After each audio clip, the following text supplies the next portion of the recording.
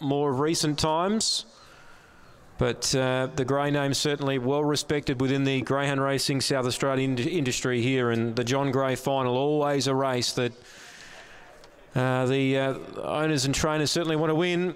It's a respected race, and it takes a top quality dog to win it. Set to run, 290 for Gondola. She's our new favourite. Box number 3. Set to run. Stand by, green lights on. Favourite number 3, Gondola. They're all in and set, ready. Ready now.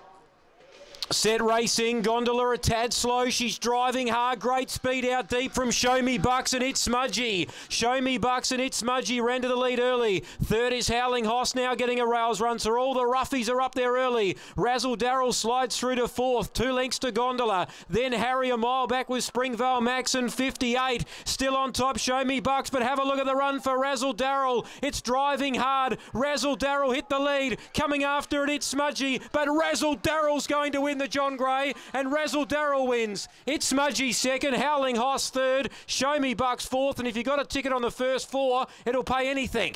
Then came Harry, 58, Springvale Max, all the big guns are out the back, but Razzle Darrell for Paul Riemann takes out the 2023 John Gray final.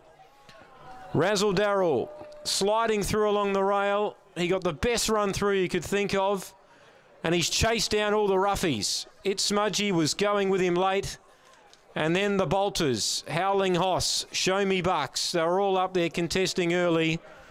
But in the end, Razzle Darrell, beautiful rails hugging run, has driven through, taken the lead. It's Smudgy followed it through late. And Howling Hoss, well, it gave you a thrill at the big odds.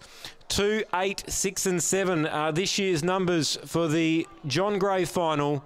2, 8, 6, 7. Presentation downstairs with Lockie shortly.